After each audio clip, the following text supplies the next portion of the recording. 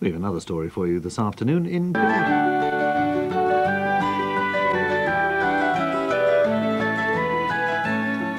Pinny is a little wooden doll, no taller than a pin.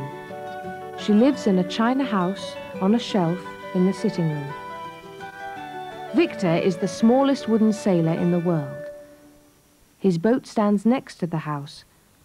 It has white sails, but it never goes to sea. On the wall above the shelf hangs a picture. It is called The Shipwreck. There is a ship in a rough sea, and all around it are great fishes and sea monsters. "Isn't it exciting?" says Victor, but Pinny thinks it's rather frightening. The girl who plays with the dolls is called Jo. One day she put Pinny and Victor in the boat and took them upstairs to play in the bath.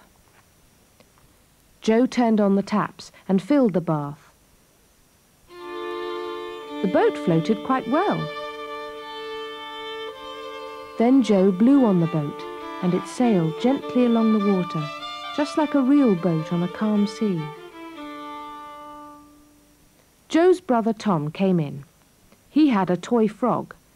He wound it up and put it in the water. The frog kicked its legs and swam across the bath. Then Jo remembered that she had a toy fish, so she wound that up and put it in the bath. It flapped its tail and splashed across the water. Jo and Tom left all the toys in the bath and went to see what else they could find. The toy fish turned and swam towards the sailing boat. When Pinny saw the fish coming closer, she was rather frightened. She thought it looked a bit like one of the sea monsters in the picture. "Don't be scared," said Victor. "It's only a plastic toy." And when the fish came close, he just pushed it away with his feet. Tom and Jo's mum came in. She saw the bath full of water and pulled out the plug. "I'll come back and clean it when it's empty," she said. As the bath began to empty, the toys drifted towards the plug hole. Pinny and Victor saw the frog and the fish spinning round and round. "Hold tight," said Victor. "It's a whirlpool."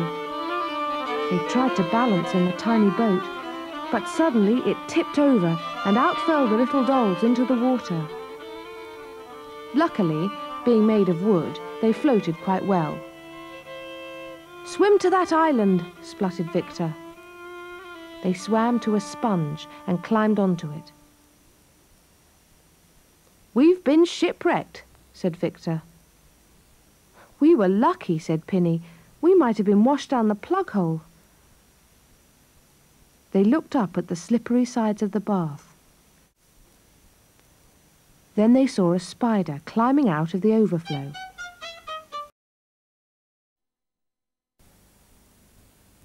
And then climbed up again.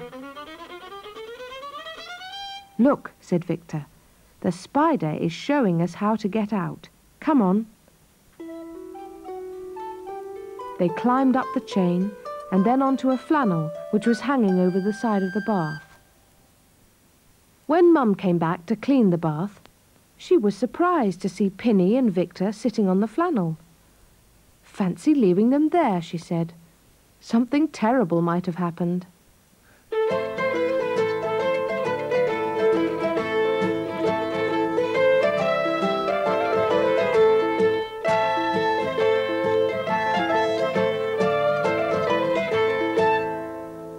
Thank you to Thomas.